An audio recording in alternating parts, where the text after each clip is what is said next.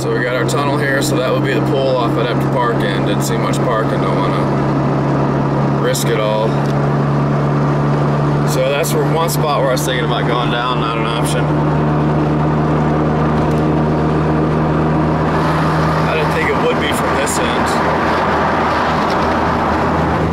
Alright, I got some vehicles pulled off on the shoulder there, which is where I was thinking I want to go. I got some pretty heavy traffic behind me, so I'm going to have to double back on this boy. Let's see how they're doing there. So they got us a... I don't know if there's even going to be any parking there. We got parking off to the side there. This will be tunnel number 3. Right, that was 2.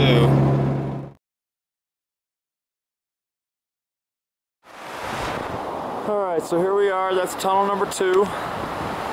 Sorry for talking too loud. I know it's windy, so I don't want to get drowned out. Parking back behind me. It was a 6-minute walk from where I parked. I should be able to at least always get parking there. I drove around for a little bit trying to find a better spot, but that's about as best as it got on Saturday. I rolled up here on Thursday with the pooches, and I don't remember that many cars, so getting off on an off day or maybe early in the weekend probably wouldn't be a problem. So I got some pretty jaggeds going on down there. I'm gonna get down to that creek. Again, there's tunnel 2. I'm shooting most of these on the rinky-dink, so in case I fall down, I won't break this camera. I got it tucked away in my backpack. It's getting windy. We got a storm. Looks like it may be threatening to come in. There's a lot of people all through here. In fact, if you look up over, what they're coming for is going up and over that peninsula that we're looking at. So apparently it's got some badass views up there. I may check it out, but that's fun and games. Right now I got some business to tend to. This is Clear Creek.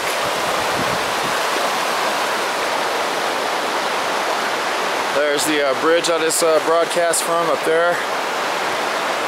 Best way down was to come across. And right up there is where the tunnel 2 entrance is when you're heading to Idaho Springs. So I just basically shimmy down that, no big deal. Got some loose rocks. But the attraction is people going up, because they're climbing up to the top of that. There's some kind of a trail. I can see them.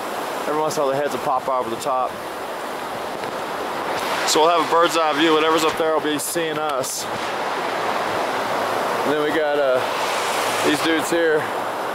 They're climbing, but they're going the way the tourists don't know about. So that's the direction I'm going in right there.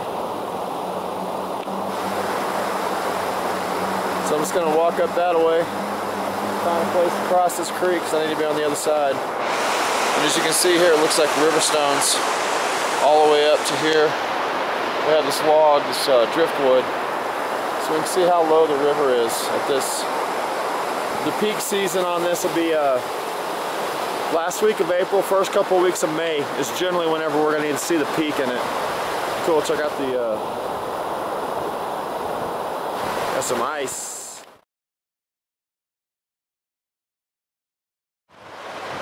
Alright.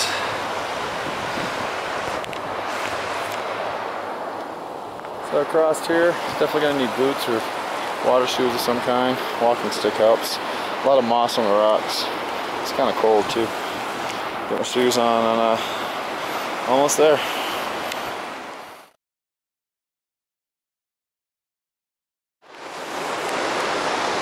Bus just came out of the tunnel. We can cross with boots and a hiking stick helps. Rocks are slick because, you know, they're river rocks.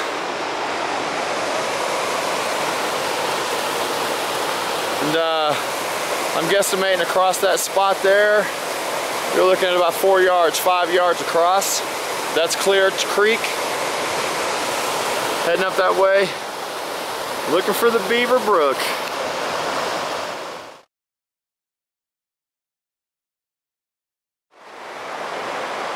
So we got a little trail that's running along Clear Creek. I'm coming from tunnel number 2 entrance, the east entrance. There's our river. Got a trail less traveled.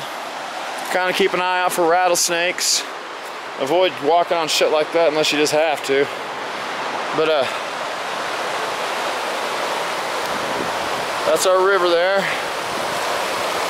There is a lot of striping. This looks like granite. This is everywhere. The world torn asunder. And you can see the striping in this when we turn sideways. And that's just out there in the river.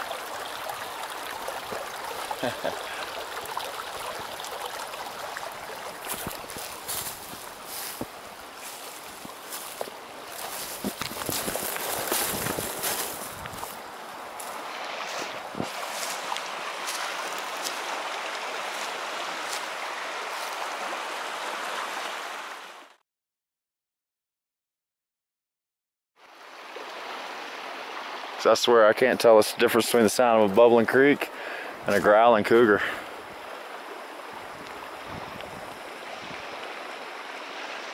But I'm gonna see how much further I can go. But it's pretty cool. We got this little beaver dam thing here. Probably not a beaver dam. This is just sediment naturally collecting. You see the branches and trees and the sediment on top of it. There. It just forms a natural dam, I'm sure. It's not deep enough to be a beaver's dam, and you can see the sediment over the top of it there.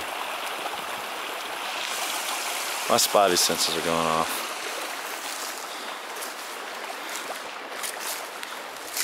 If you don't hear back from me and they find a body, you're not gonna know to do this, but you wanna see the contents of this camera, I'll be damn sure. It'll be the most riveting, exciting thing YouTube would have to offer. Not like I could hear a cat if it was stalking me, huh?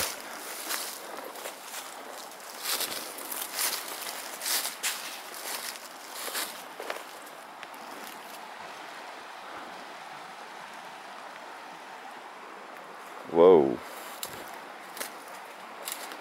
What the hell is that down there, dude?